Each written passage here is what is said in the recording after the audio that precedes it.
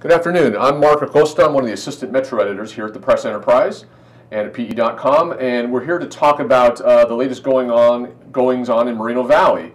And we have with us here two guests today. We have Cassie McDuff, one of our columnists. Cassie, thank you for taking time out of your schedule to be here in the studio with us. And we have Suzanne Hurt, who's our Moreno Valley reporter. Suzanne, thank you for coming in. And we're going to talk a little bit about two issues that have been going on in the last couple of days, percolating in Moreno Valley. Cassie, I'm going to go to you first to talk about this document retention policy that I understand the council is going to be looking at tonight. So tell us what that's about. That's right. Yeah, this is on a consent calendar agenda, which means it would not have been discussed. It would have just been voted on as a routine matter. But some people noticed it and brought it to the attention of the public. And it caused quite a bit of controversy because, particularly for two reasons. One, because it would allow emails to be destroyed immediately, which means a lot of public communication among council members and staff could be destroyed, and also because audio recordings and video recordings of the city council meetings, which have been retained for 6 years up until now, could be destroyed after 30 days. Or rather, audio tapes could be destroyed after 30 days and videotapes after 90 days. Interesting.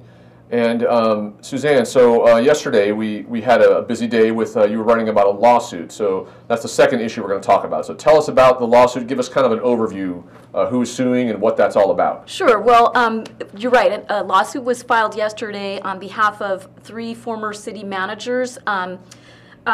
Former Code Compliance Manager Albert Brady, a former Deputy City Attorney Paul Early, and a former building official Ann Schneider. And they are alleging that they've been retaliated against for whistleblowing that led to the loss of their jobs, breach of contract, infliction of emotional distress. They're also alleging invasion of privacy, defamation of character, and a number of other charges. And the lawsuit is alleging that there was special treatment basically given to public officials, developers, and others, and it is tied to a code violation case involving Marcelo Coe.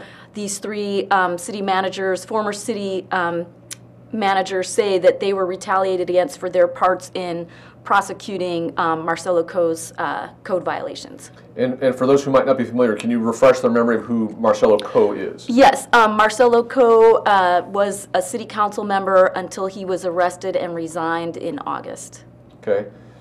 So Cassie, let's turn back to you briefly. Talk about the timing of this policy coming to the council. That has been something that many people have been asking about and questioning, quite honestly, right? Well, that's why people were so upset, because they felt that here the city is under investigation by federal authorities.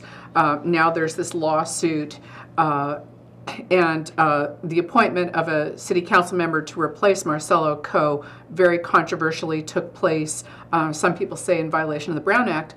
People were upset that all the records related to those things could be destroyed, including Marcelo Coe's code enforcement violation records. The city clerk told me this is just a routine update of the city policies. They'd hired a consultant some 18 months ago, and that consultant had been working on the policies to make sure they comply with state law. So she said it's simply a routine matter. Now, were city officials, what was their take on the controversy that's erupted? Well, city officials were not returning phone calls yesterday apart from the city clerk.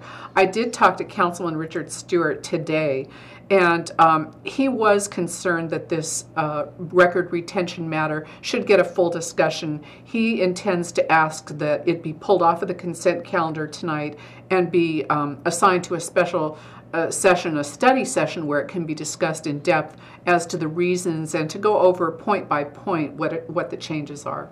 Right. Now, Cassie mentioned, Suzanne, this investigation, the federal investigation that's going on. You've been writing a lot about it. Are there any similarities, or how does this lawsuit now fit in with the bigger picture of the investigation, or are there similarities between the two topics? Good question, good question. Some of the issues that were raised in this lawsuit were subjects of a federal subpoena, and we believe may be tied to this federal investigation, such as allegations of preferential treatment of developers, including Ido Benzivi. In particular, there was one example, I guess, what kinds of development should happen near a proposed World Logistics Center. I see. So tonight, let's talk a little bit about what happens next. So you're going to the council meeting tonight. Yes, I'll be going to this council meeting, and we'll find out whether this new resolution on record-keeping schedules is passed, or whether Stewart succeeds in getting this pulled off the agenda and discussed at a different meeting. And what are you expecting tonight? A lot of people, or? Yes, actually, there's already been a lot of commenting on our website, and I'm definitely expecting that people who regularly attend city council meetings are going to be commenting on it tonight at the city council meeting. Okay, so we'll see how that all goes tonight. Anything else to add, Cassie, from your perspective? I think we've got it covered. Okay, so stay tuned on PE.com tonight, and in the Press Enterprise on Wednesday morning, of course, we'll have the latest on this story and many others as things continue unfolding with the investigation and other issues in Moreno Valley. So thanks for watching, Cassie and Suzanne. Thanks for joining us, and we'll see you guys here next time. Thank you.